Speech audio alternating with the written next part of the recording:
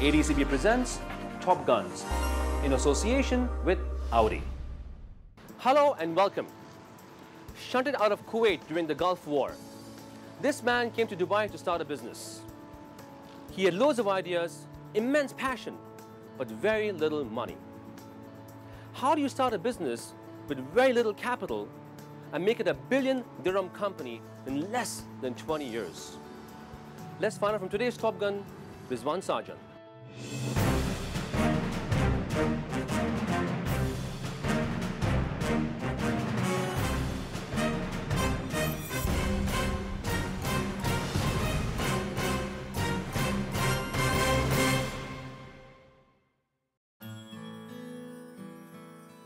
When I was 8-year-old child, he used to sell kites on the street.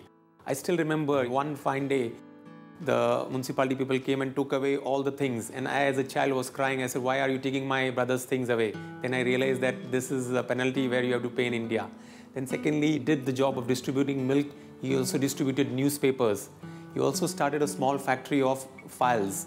So the business was always in his mind, and he never made me feel that, you know, I am without a father. I still remember he used to put up a stall of crackers and he would sell. He never had that feeling कि मैं क्या बेच रहा हूँ. I used to shy off. ये क्या कर रहा है Rizwan? You know, I used to shy off with my friends. मुझे बहुत शर्म आती थी. But now I feel, oh my God, this man, what he was, and now where he has reached. If we want a lesson on dignity of labor, there is no better person to learn from. Very approachable, amiable, and completely unassuming is Rizwan Sarjan. Rizwan, welcome to the show. Thank you. Welcome to my house, Ansh. Thank you for the lovely hospitality. It's lovely to be here. Most welcome. So let's start with your growing up days. Tell us where you were born, where you were brought up, where did you spend most of your childhood? I was born and brought up in India, in a place called Bombay. In Bombay, we were staying in Ghatkopar, so that's where I was born. We born in a middle-class family. My father used to work in a company called Nathani Steel. I used to go to Fatima High School. From there, I started going to a college called Somaya College. So I would say my young days were all in Ghatkopar. And then later on, I went to Kuwait.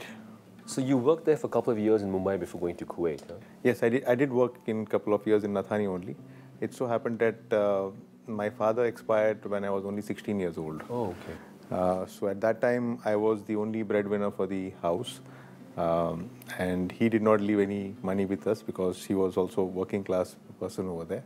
So I had to make sure that there's enough, I had to earn the bread for myself and for the whole family. So I used to leave my house, I remember, at 7 o'clock to go to the college. By 10:30, I was going back to Nathani because I told my college that this is a problem I have where I have to balance the house and the college. So they allowed me the permission that I could only attend half the classes. And then it was after 5:30, it was some business which I was doing. So by the time I could reach home, it was 10 o'clock, 11 o'clock in the night. How many members were you supporting of the family that time? In my family, it was me, my sister Shabnam, my brother Anis, and my mother. So we are 4 of us total. The question of how I am managing, there was no choice. I had to work from 7 o'clock in the morning till 12 o'clock in the night. When you're left with no choice, you have to either make it or you don't do it. Then I wrote to my uncle in Kuwait when I was 16 that I want to come to Kuwait in case you're able to give me a job. He said, "Beta, I can't give you a job now, and I can only give you when you're 18.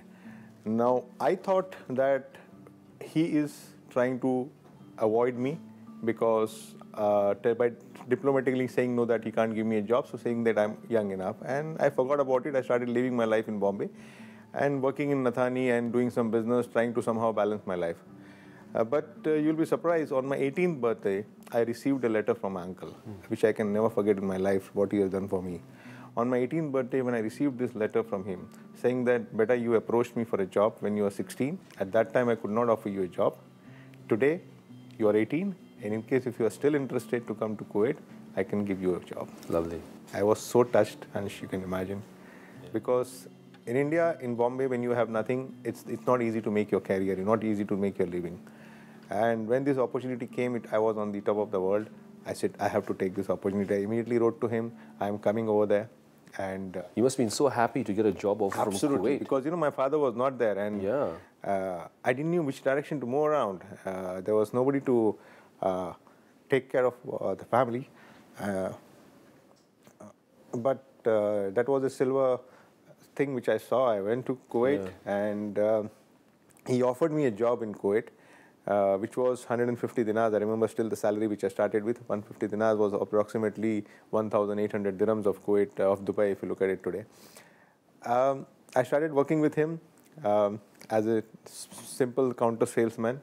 It was not the money the job he gave me. The most important thing was when he brought me to Kuwait, he is the one who taught me how to make 2 + 2 5.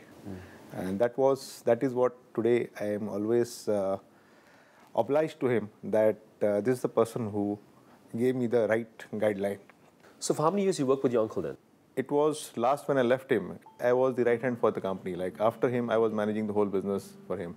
And probably I would have never left him. I worked with him for 8 years. If Saddam Hussein would have not come into the picture, I remember exactly in August 1990, Saddam Hussein invaded Kuwait, and we were in a big mess.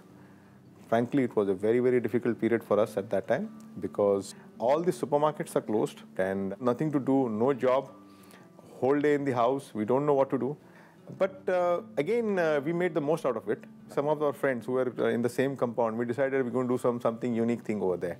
What we did was we went to the Indian embassy, we put a stall over there, and we started taking telegrams from all the people, and that every telegram was 5 to 10 dinars people had to pay. What we should do is we used to collect this 100, 200, 150 telegrams and drive ourselves to Basra. Oh. Now this was a very risky thing. Very risky. Basra was a war zone. Driving ourselves to Basra. This was an idiotic thing which we were doing over there. And we did a wonderful job. Almost for 15 days we were collecting 150, 200 telegrams. The second day we used to go to Basra, send all the telegrams, come back, and we used to feel happy. Oh, we made 200 dinars, 300 dinars every day. Then we decided, okay, now there's nothing we can do over here, so let's go back to India. It was like, went to Kuwait, did very well, life was going very cool, but then again, come back to Bombay, no money in pocket, nothing to do. Then what happened was we decided I need to go back again to some other Middle East country, because living a life in Bombay after staying in Kuwait for 8 years is not going to be easy. One of my friends was there in Dubai, so we approached him, and with his virtue we came over here in Dubai. And at that time I was offered a job of 3,000 dirhams per month. I said yes to that. 2 months my visa doesn't come. I called my friend again. Why? What's the problem? Where is my visa? He says, Rizwan, I'm so sorry. I committed to you 3,000 dirhams.